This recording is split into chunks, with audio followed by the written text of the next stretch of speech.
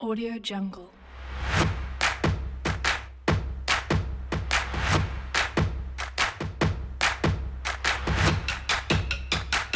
Audio Jungle.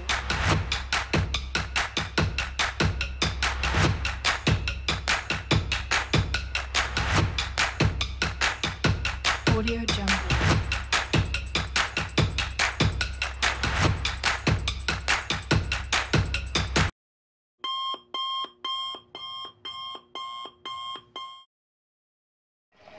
Halo guys, ini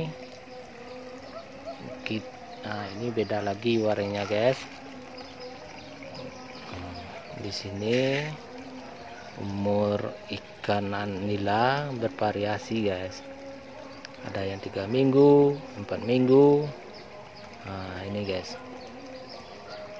Itu yang merah itu 4 minggu tuh guys. Sebesar 1 cm panjangnya guys. Setelah kita ukur ada yang 1 cm, ada yang lebih lah guys. Sini memang kita kumpulin total di sini guys. Ini sekitar 6 ribuan. 6.000 itu 5 hari guys. Kita tangkap, ada yang lebih kita dapat.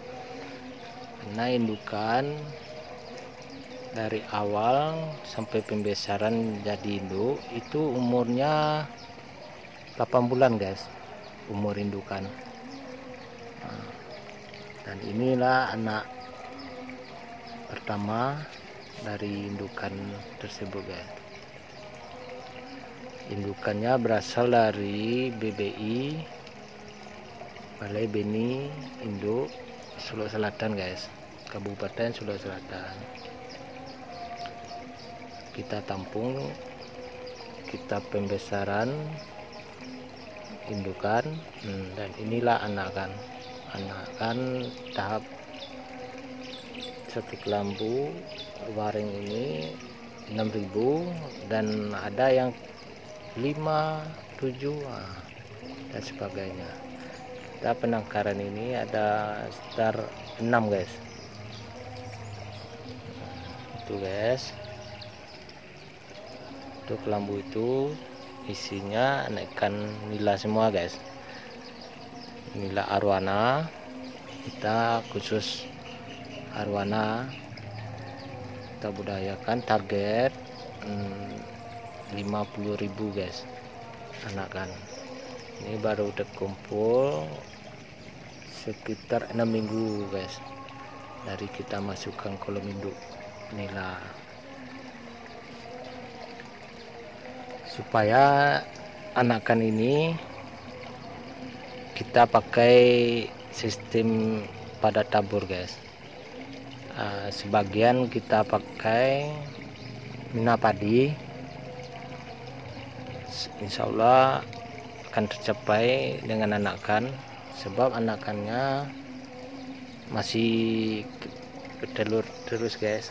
Karena kita tidak pakai indukan itu, tidak kita keringkan, kita ambil dulu indukannya baru kita ambil anakan. Kita nggak pakai itu, karena di sini kalau nampak anakannya udah dilepaskan oleh induknya, baru kita tangkap, kita kumpulkan di sini guys, supaya nanti ikannya pas grounding itu hasilnya beda-beda sedikit guys.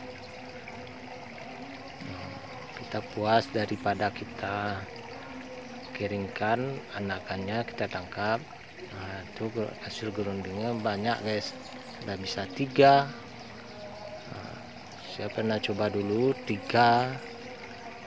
Kalau di sini misalnya kita dapat ukuran 1, 2, itu tercapai guys.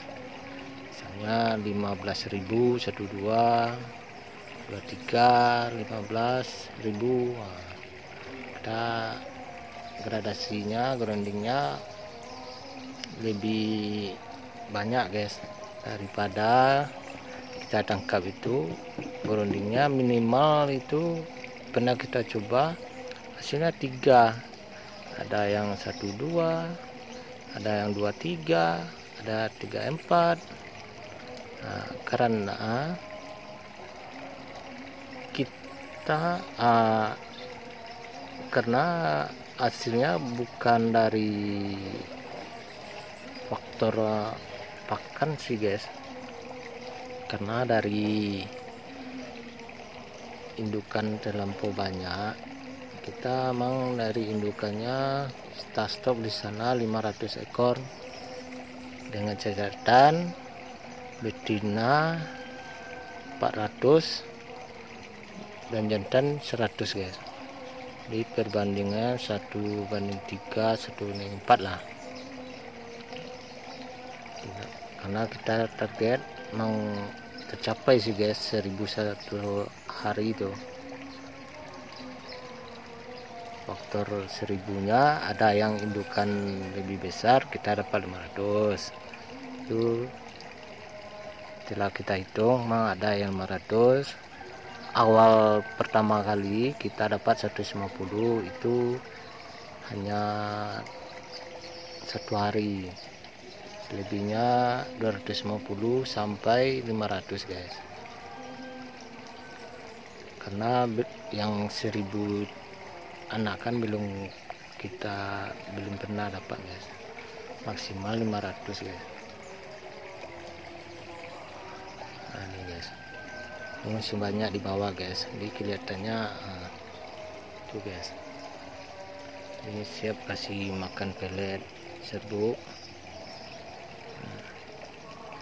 Ini sebenarnya cepat sekali ini guys,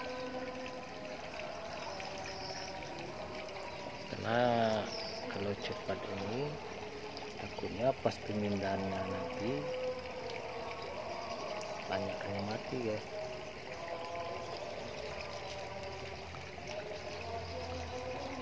Tapi ada trik kita untuk jangan pas pemindahan anakan ini nggak cepat mati. Kita melakukan fermentasi dulu laharnya guys, airnya kita kontrol, kita siang nanti guys pas pemindahannya, karena suhu di siang itu sangat stabil daripada pagi atau sore. Kalau sore takutnya malamnya dingin. Jadi kalau siang cukup stabil guys. Demikianlah video ini ya guys.